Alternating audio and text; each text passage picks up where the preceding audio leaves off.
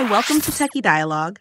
In this video, we're going to show you how to download Google SketchUp on laptop, PC, and get it up and running in just a few simple steps. Step 1. Open a browser on your computer and search for SketchUp Download.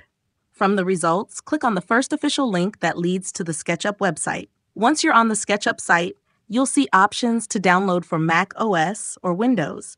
Select the one that matches your system. Step 2. After the installer begins downloading, wait for it to finish.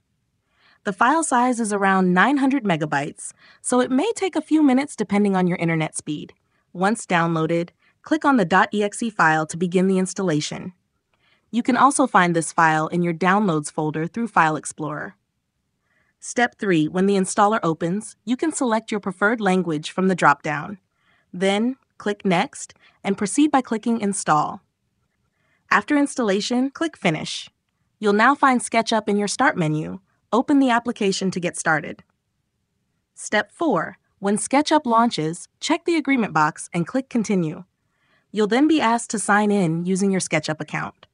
If you don't have an account, you can create one easily.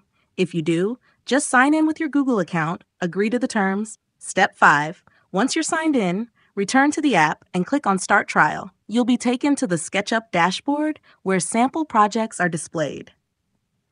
Thanks for watching, and don't forget to subscribe to Techie Dialogue for more helpful tech tutorials.